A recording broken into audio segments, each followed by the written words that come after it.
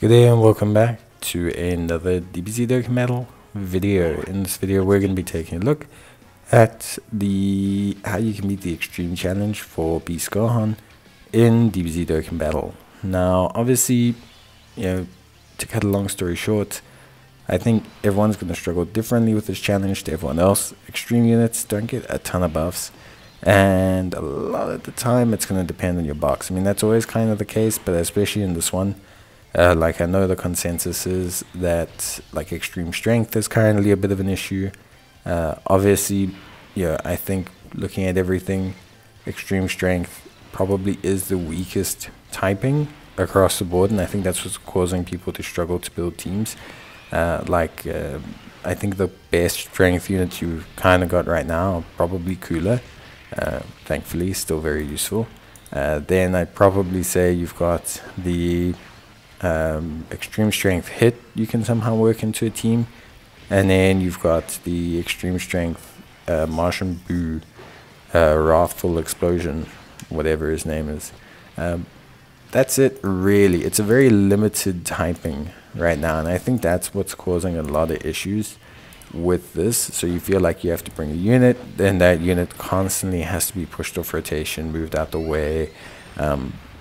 It's just going to depend on your box. But for me, I gotta be honest, I think for the most important aspects of everything, I think it all comes away relatively well done.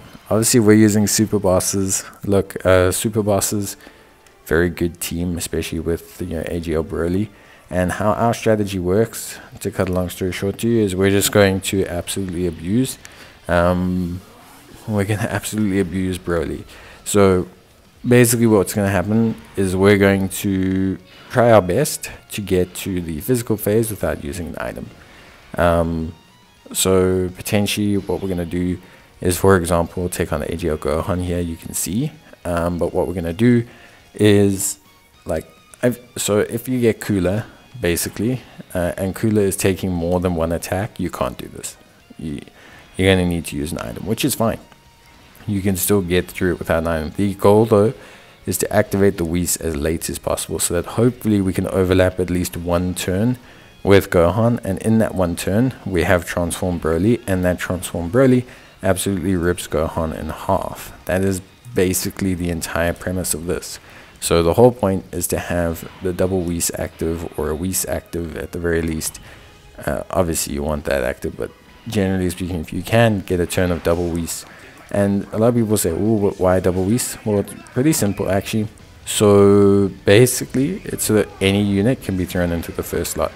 See, because the thing is, Broly can tank with one Whis more than fine in the first slot, so can the other units on this team. But if Broly gets locked there, firstly you lose out on too much damage, and then if you use him to tank, he'll get stunned and you'll lose too much damage. So what happens is then you're out of damage. And with Broly, it's probably, I'd probably say 90% of our damage. I don't know. Broly's probably 90% of the damage. So it's a very, very difficult situation, because your kind of aim is to essentially have Broly do all the damage. You can't use him to tank, because then you lose out on the damage, and if you lose out on that damage, I'd say more than twice in a row, you're kind of done. You're not going to have enough damage with everyone else to take out Beast Gohan in kind of the time frame you want. Then it becomes very much a lottery, where you're gambling on who's Gohan going to lock, who's he going to, what's going to happen, and then he stuns them, and then so it's tough. It's definitely tough, for sure. I think for me, if I had to say anything, I would probably say that as someone building a team in that, I think you do sort of have to build around bringing that big volume damage dealer. Right now, I think Broly is ultimately the hardest hitting extreme type unit. Smasu hits hard, he doesn't hit as hard as Broly. Physical Rose, the rainbow level, the TR actually weirdly enough can hit pretty hard as well. doesn't hit as hard as Broly.